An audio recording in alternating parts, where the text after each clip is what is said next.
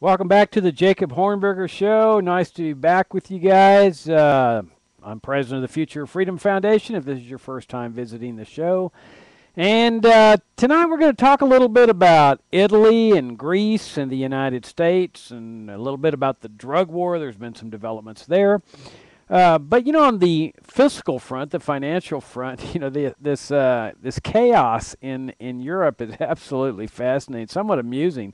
I mean, they keep striking deals with, now with Italy. We've seen the big circus going on with Greece for the past several months. Well, it's spread to Italy, which, a lot of people were pointing out was lurking in the background anyway. Greece isn't the only country that is borrowed to the hilt. Borrowed much more money than it could afford to pay back. You've got Italy, lurking in the background is Spain, you got Portugal. So the list continues to grow.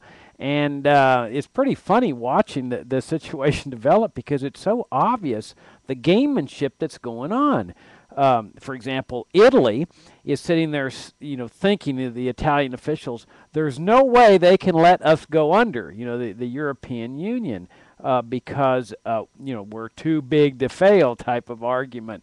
And so they're going to have to bail us out, and we've got our welfare state, and we're not going to let go of our welfare state because, the dole recipients in Italy are no different from the dole recipients in Greece, no different from the dole recipients here in the United States. They're not going to let go of their dole, and they're going to fiercely fight for their dole, and the Italian officials know that. And they're just like the U.S. government and the Greek government, the Italian government is scared to death of the dole recipients, doesn't want to antagonize them. So they're sitting there saying, well, we can't cut the dole for our citizens, but the other European countries here in the Eurozone, they can't afford to let us go under. Because look at the catastrophe, the chaos, of one of the, Euro countries going down, and that might mean they may be evicted and may even threaten the whole Euro as a monetary system. Each country may have to go back to their original currency. Imagine the chaos involved there. So you've got this game of chicken, really, where the Italian officials are saying, we're too big to fail, we're not going to cut the dole, and they go right up to the edge.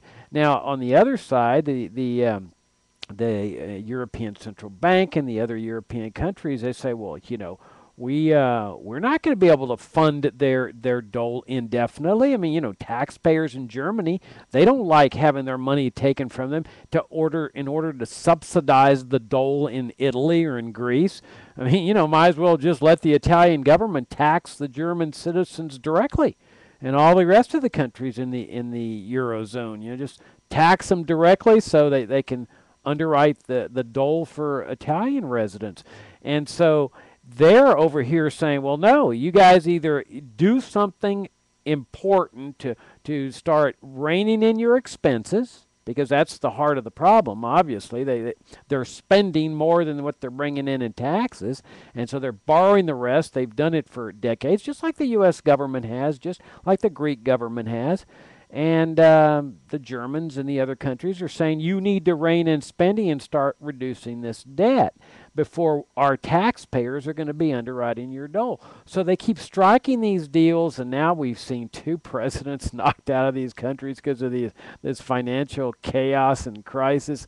And they keep striking the deals, but then some little quirk comes up and it undoes the deal, and the stock markets around the world crater, and then all of a sudden they get back and they strike a deal again and the stock markets rise. And it's really all kind of humorous because what's really happening is this very well could be the chickens finally coming home to roost on statism as a philosophy, the socialism, the statism that has long characterized Europe, that has characterized the United States since at least the 1930s, when the Franklin Roosevelt administration adopted, the welfare state mentality of the Italians, the Greeks, the Spanish, the Britons, and British, and so forth. So this could be the swan song of statism. And it's pretty funny watching. I mean, these are kind of exciting times that we're seeing. Now, they just struck a deal, a few days ago, where a new deal, where the Italian government's going to make structural changes. I mean, this is a joke. I mean, really what they're doing is tinkering. You see, because they're not really addressing the heart of the problem. That is the socialistic welfare state, the dole society, this statist system. Now, what they're going to do, and what they've promised to do, is sell off some state assets. Whoop-de-doo. And they're going to use that money to pay the debt. Now, my hunch is they're going to use the money to just increase government spending. I don't think you're going to see much liquidation of debt there. I mean, they do what governments always do when they got extra money. They spend it on new projects. I mean, it's no different in this country. Did you see where Obama this last week, the news media was reporting that he saved $4 billion in waste? I mean, he canceled the purchase of mugs and other things, for the White House. And then do you think that he used that $4 billion to pay down the national debt? Nope. He just went out and spent it on new projects. Well, that's no different in Italy and Greece. So when they sell off these state assets, I'd be real surprised if you see any liquidation in the debt. Now, they're also going to extend the retirement age. I think it's like from 65 to 67 or something. Whoop-de-doo, big deal. I mean, what they're saying is that it's like Social Security. Everybody gets a free pension, free dole. You reach the age of 67. Oh, yeah, so it's extended a couple of years. What difference is that going to make in the long run when you're spending so much more than what you're bringing in taxes? And, of course, the statists say the same thing they do here. Tax the rich, tax the rich. We've got to just keep taxing the private sector, Well, the problem is that the private sector has reached a point where if you tax it any more than it's already being taxed, the marginal businesses start going out of business. And that adds people to the public dole, the unemployed from those marginal businesses that have now gone out of business. And more people on the dole means less private sector to fund the welfare state and a larger public sector that is now thriving off this reducing welfare state, because that's the only place that the federal government gets its money. It's the only place the dole recipients get their money, from the wealth, the income that's being produced by the private sector. And so they're really stuck. Now, Italy's, the government there owes $2.5 trillion. Well, that's what's bringing down the system there. Over here in the United States, guess how much the federal government owes? It's like $14.5 trillion. Now, one can argue, oh, well, the U.S. has much, more wealth and income and so forth, which is true. You got a lot more people to tax here, but the principle's still the same, that Greece and Italy are showing us what libertarians have long argued, that there's a point at which a nation can get where its debt is so high that people start thinking, I'm not going to invest in these bonds anymore because I may be the one that gets caught holding the bag. I don't want to invest in bonds that are not going to pay off, or where the government's going to pay me off in cheapened, debased, inflated dollars. And in fact, that's what American statists are saying to the Italians and the Europeans is what they should do. That they're saying you should inflate the currency, debase the currency, do the same thing the Federal Reserve has done in this country for decades, and just pay the creditors off on those bonds with cheap and debased dollars. Well, and they're saying this will bring prosperity, the new day in the welfare state. Well, this is foolish and it's destructive. All they're going to do in this process of trying to cheat creditors, and that's what they're doing, they're trying to cheat creditors by paying them cheapened, debased dollars. All they do is inflate new bubbles and new balloons that burst down the line. Because you cannot bring solid, sound prosperity to a nation through the inflation of its money supply. I mean, if that were the case, Zimbabwe would be a really wealthy country today, right? I mean, they've been inflating their currency to the hilt. And yet it's one of the most impoverished countries in the world. But if that were really so simple, I mean, North Korea would be rich, Cuba would be rich. This is foolishness. And the Germans know it. This is why the probability is that they're not going to inflate too much. in Europe. It really depends on how much control the Germans have over the process. All the other countries, they don't have much problem with this status concept of just inflate the currency and liquidate your debt with cheap and debased dollars. The Germans have a long history that goes back to hyperinflation, where prices were going up 1,000-fold every hour and so forth. I mean, totally impoverished the country. Moral debauchery. People had no respect for the law in general. I mean, so the Germans are very cautious. In fact, one of the most amazing things is that the Germans sacrificed their sound currency, the Deutschmark, for this Eurozone. And I think a lot of them are probably reconsidering that now. But this notion of inflation, I mean, we've seen it in this country. Why do you think the dollar is worth like 5% of its value from 1913 when the Federal Reserve was established? It's because this is what they've done. As the tax revenues don't keep up with the expenditures, they just start inflating the currency, paying off debt with these cheap and debased dollars. And it's a tax. I mean, inflation is a tax. It's a secret tax. It's a surreptitious tax. It's a deceptive tax. People don't know the government's doing it. They think, oh, no, the greedy banksters are raising their prices, or the grocery store, or the filling station people. They're just greedy and raising their prices, and the department stores. They don't understand that it's really the prices are rising in response to a devalued currency. And that's where the Federal Reserve comes in. Now, I wouldn't be surprised if the Fed were secretly funneling money to help these bailouts of Italy and Greece. I mean, we don't know, because the Fed isn't audited, and they've resisted auditing. And the Congress, despite Ron Paul's repeated requests to have the Fed audited, won't go along with it. So it wouldn't surprise me at all if the Fed's involved in this, taking the printing presses over here, printing the dollars and funneling them over to Italy and Greece.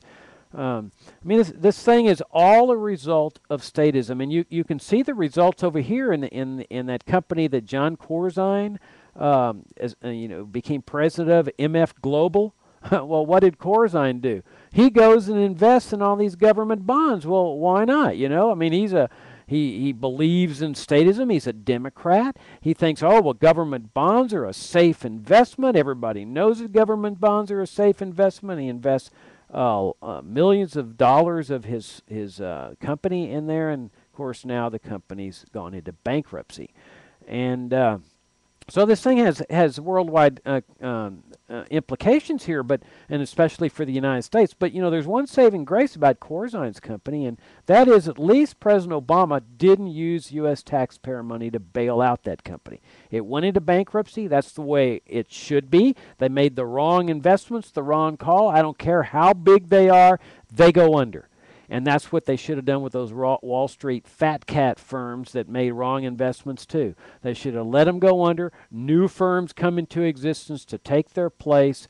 You make a mistake in the marketplace and you pay the price. But of course, that's what crony capitalism is all about.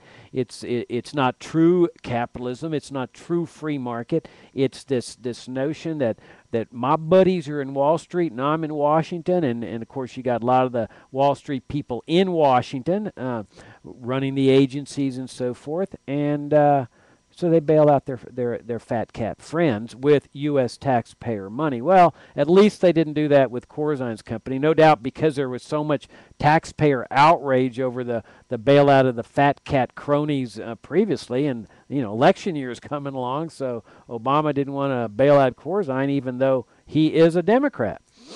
So this thing is an absolute mess, but what we've got to keep in mind is all of this is the failure of statism.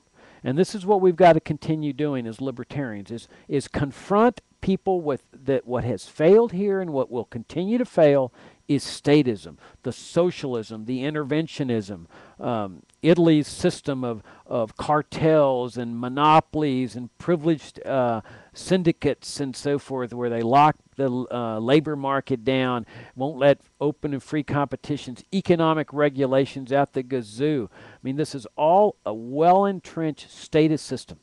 And there is no indication that they are challenging the structure of this thing, the existence of the thing. And neither are American statists.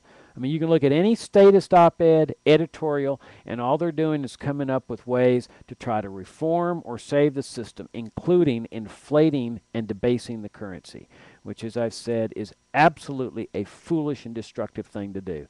What we have to do is continue challenging here in the United States all the socialist program, beginning with Social Security, Medicare, Medicaid, and of course the warfare state, which is the other half of this thing. I mean, you've got the warfare people saying, you know, the whole military-industrial complex, you know, going ape over the possibility that, you know, some of their dole might be cut. And you got the welfare recipients saying the same thing, and they're both attacking each other. The warfare recipients are saying, hey, well, no, you need to reduce money from the welfare recipients. And the welfare recipients are saying, don't cut my dole, you know, cut the military dole. Well, you know, they're both at the crux of the problem. The massive military empire and occupations of 2 foreign countries, 1,000 bases in more than 130 countries, overseas secret prisons, troops in Germany, Korea, Vietnam, no more in Vietnam, that was a little Freudian slip, Asia, Africa, Latin America, absolutely ridiculous. It's time to challenge that paradigm of the national security state. Cold War's over, been over for 20 years.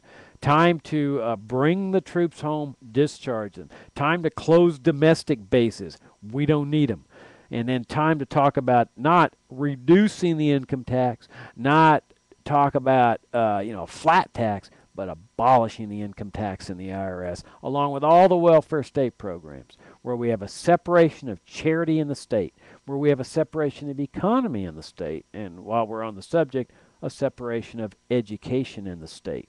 And if we were to do that, now you're talking about real prosperity, genuine prosperity, where people are free to accumulate unlimited amounts of wealth, where commerce is free enterprise, free of government control and regulation, where you got free trade, open immigration, people trading and interacting with each other, no more sanctions and embargoes, people free to travel to Cuba, to Iran, without getting punished and fined and sent to jail by the U.S. government.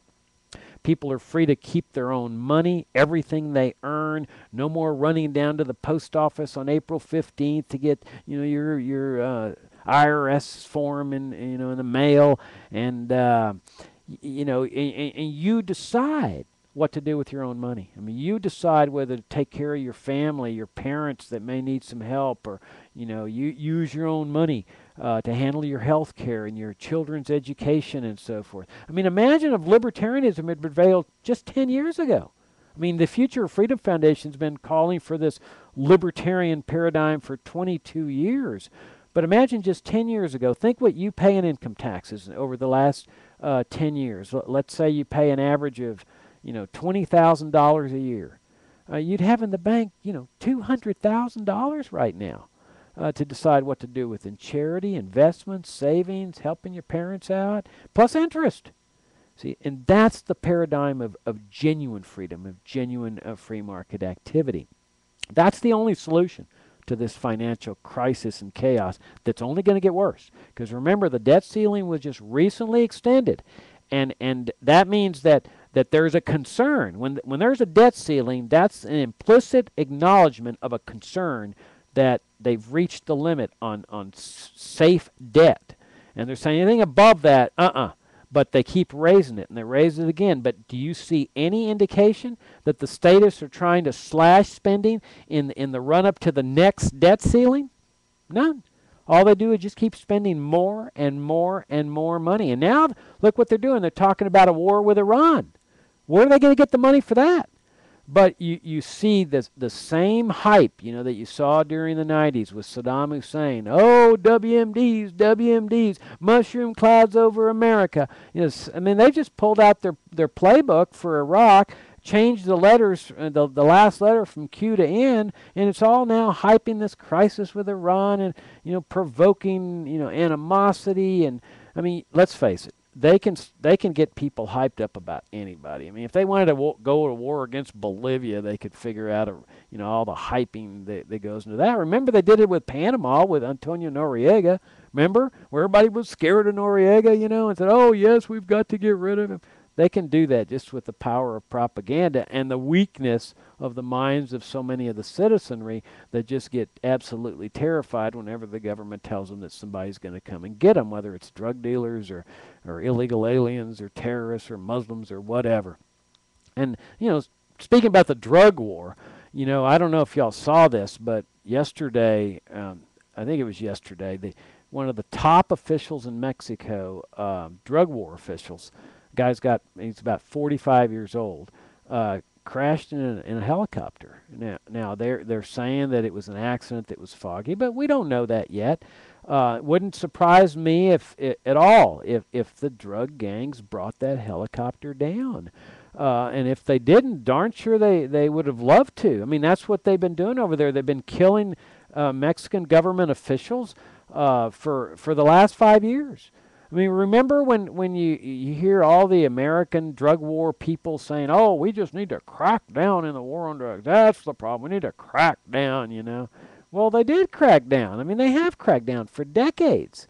I mean, mandatory minimum sentences, asset forfeiture, ruining people's lives with life sentences for a small quantity of marijuana, racism in the drug war, in Talia, Texas, and elsewhere.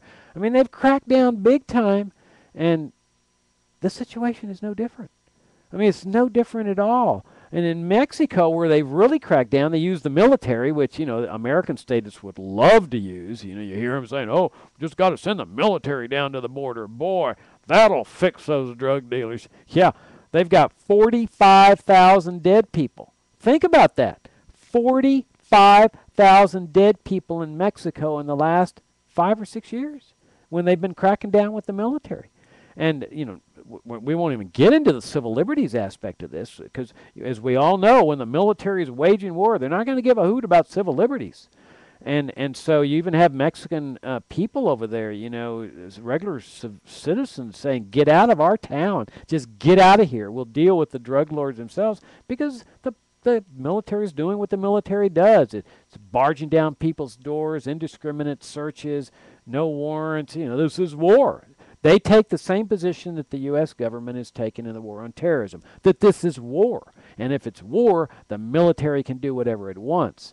And in fact, you now have got you may have seen this too, that the DEA is now sending forces into Latin America that have been trained by the military.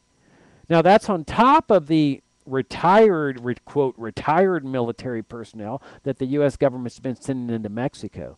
So you've got this confluence now of the drug agents, the DEA, and the U.S. military, and no doubt the CIA, with respect to the war on terrorism and the war on drugs. Isn't that convenient? And so you've got this omnipotent government power coming together. Now, if they ever are forced to get out of Afghanistan, they're being forced to get out of Iraq, much to their chagrin. But as these troops were to be brought home, they all know that the threat of terrorism would just plummet. I mean, you don't see any terrorism against the Soviet Union. That is arising from its occupation of Afghanistan. Yeah, they've got terrorism because of Chechnya. But once they got out of Afghanistan, you don't see the radicals, the extremists going after them with terrorist strikes. Everybody was happy once the Soviet Union went back home. And that's exactly what would happen here. And so, but the military still has the drug war. Boy, with the drug war, they can get everybody all hyped up and say, "Oh, yeah, we still need a national security state. We still need a military-industrial complex because the drug war is here, and look at these people they're killing." It's all because of the drug war itself. That's what generates the violence. It's sort of comparable to the war on terrorism. What generates the anger and the hatred that manifests itself in terrorism are the occupations, the embargoes, the sanctions against Iraq that killed hundreds of thousands of Iraqi children, the stationing of troops over there, the unconditional support to the Israeli government, the support of brutal dictators like in Egypt and in Libya and elsewhere around the Middle East. Well, it's the same thing with the drug war. It's the government policy itself that creates the problem. And yet, all they do is say, oh, no, we got to ramp this thing up. We got to really, get things going. And it only gets worse. I grew up in Laredo, Texas, as some of you know, right, which is right there on the border. I mean, I heard all these mantras. I knew the DEA agents. I was a young lawyer there for several years, and so I got to know some of the DEA agents. I got to know, of course, the sheriff's office and the police department, and so I was really intrigued that recently A&E, the television network, started a new program called Border Town Laredo. Hey, well, that's my hometown. So I tuned in on a couple of the segments, and it's all about the drug war. And what they do is they track, it's like a reality TV show. They track the local police department's drug enforcement team as they start, following people around, and they monitor them. And this all went on. In fact, my very first case in federal court was a drug case where the DEA was out there following this guy around and stuff. Same thing that they're doing today on Border Town Laredo. And it's a dangerous game. I mean, when they catch some of these guys, there's high-speed chases. They catch them with assault rifles, and so somebody's going to get killed somewhere along the line here.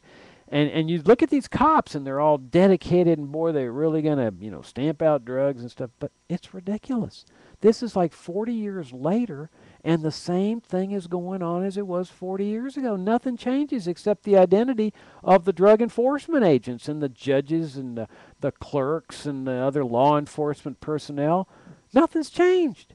I mean, if your war hasn't been won in 40 years, that's a pretty good sign that it ain't going to be won. In fact, arguably, it's worse than ever. Because look at this giant mobilization of government forces. If it was like on the verge of winning, would they need to upload a greater quantity of government agents? No, they would say, oh, we only need a few agents to monitor the situation. I mean, it's worse than ever. And all this drug war has done is just ruin lives, kill lives, destroy property. It's corrupting. I mean, you've got the cops, stopping people on the highway, stealing their money and saying, hey, this must be for drugs. If you don't like it, sue us. And, of course, the poor people can't sue. They can't afford the lawyers. This thing's a total, absolute fiasco, just like the war on terrorism is. So you got these two wars that are now coming together with a nation that's out of control with respect to spending and debt and now inflation. It's out of control. Assassinations, torture, rendition, incarceration. It's totally out of control. And there's really just one solution to all this. On the drug war front, it's just legalize it. Legalize it. Now, the good news is that, all kinds of people are now coming out and realizing that. Former presidents of Mexico, people around the world, officials. You got federal judges, the cops. There's a police organization called LEAP, which is about law enforcement in favor of ending the drug war. There's only one solution to that thing, and just end it like we ended prohibition. This is the prohibition of drugs as compared to the prohibition of alcohol, which is a drug, of course, but just legalize it and treat drug addiction the way we treat alcoholism. It's just a health care problem, and some people never want to get treated at all. Well, that's their business. As long as they don't go inflict violence on somebody while they're drunk or stoned or whatever, that's their business. That's what freedom's all about. And that's what statists don't understand. That's what distinguishes us libertarians. Because we believe in genuine freedom, the right to live your life any way you choose so long as your conduct is peaceful. No murder, no rape, no stealing, no fraud. But otherwise, you're free to do things irresponsibly, immorally, unethically. It doesn't mean the rest of us support what you do or agree with what you do. We'll just defend your right to do it. And so what they've done is they've clamped down on that concept of freedom because statists don't believe that. Statists say the state has to force people to be responsible. It has to force them to be good. And so you've got all this corruption in the drug war. You got corruption in the welfare state. And then, of course, you've got this problem over here where the government serves as the international policeman for the world and the dole provider, because there's all that largesse foreign aid that gives to dictators and so forth. So there's only one solution to all this, and that's libertarianism. And that's why we've got to just keep out there spreading these ideas. because ideas matter. Ideas have consequences. More and more people are finally waking up to the hazards and the immorality of the drug war, the hazards and immorality of the foreign policy of imperialism and interventionism, and that gives us hope that as we keep growing in popularity and excitement, that we will reach that critical mass that brings a free society to our land. That's the show for the night. I won't be with you over the next 2 weeks, but I'll be back with you the week after Thanksgiving. You guys have a nice Thanksgiving, and thanks for tuning in, and I'll see you in about 3 weeks. Good night.